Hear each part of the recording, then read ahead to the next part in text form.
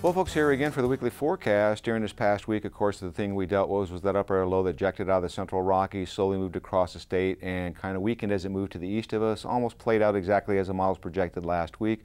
Heaviest precipitation fell across the central part of the state, and we had some isolated pockets in extreme southeastern Nebraska where more than an inch of rainfall was reported.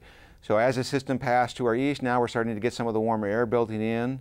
It did start to occur a little bit earlier in western Nebraska, but everybody is just sharing in the wealth of these warmer than normal temperatures. We expect that to hold for much of this weekend before we turn our attention to another system coming into the middle of next week that has the potential, as it passes, to start to pull in some colder air from Canada, and it would not be shocked whatsoever based on what I'm seeing from the models that a hard freeze will occur sometime next weekend through the early part of the following week for a substantial portion of the western central corn belt. So let's get to look at the upper air models and see what we can expect as we go through this period. Here's this big upper air low that is going to slowly make its way eastward. We have this ridge in place that is bringing the warmth for today. There is a little residual mid-level low in the upper atmosphere that may cause a few sprinkles in portions of Iowa and Minnesota. Some of that may touch extreme northeastern Nebraska, but I would not account on anything more than just trace type precipitation. But the big news will be the slow movement of this system as it progresses toward the east. By tomorrow, we'll see that system just kind of sitting there. We still have the ridging in place. Another nice warm day. Everybody should be well into the 80s, with the exception of western Nebraska, where 90s are probably going to be very common. And as we get into Monday, we'll start to see the system lifting out. So we'll start to see some shower activity developing, particularly across the Panhandle during the second half of the day.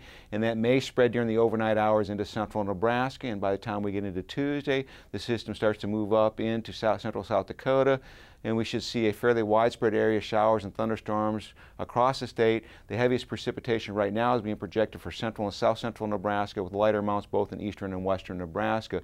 As we go into Wednesday, this system starts to weaken as it moves up into the upper plains region, but we start to see a broad general troughing pattern taking place, so the potential for cooler air starts to slip into northern Nebraska, and we do have a few waves that are going to move right along this periphery that could generate some shower activity, particularly as we get into Thursday.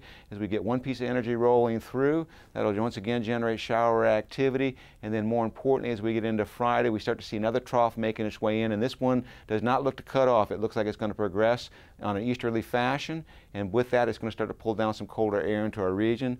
Particularly as we get into the Saturday to Sunday time frame, we'll just have to wait to see whether it verifies, but for the last 5 days the models have been pointing to freezing conditions invading North Dakota, South Dakota, and points eastward. The last 2 days we started to pull that cold air well into Nebraska, so it does look like a hard freeze is most likely.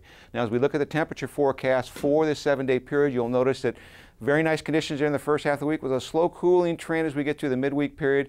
We get those thunderstorms and shower activity on Tuesday and Wednesday before we start to see much cooler weather move in the state on Thursday and Friday. As we look at the 8 to 14-day forecast from next Thursday to the following Tuesday, after that low passes through, another low starts to form over the central Rockies, so colder than normal conditions.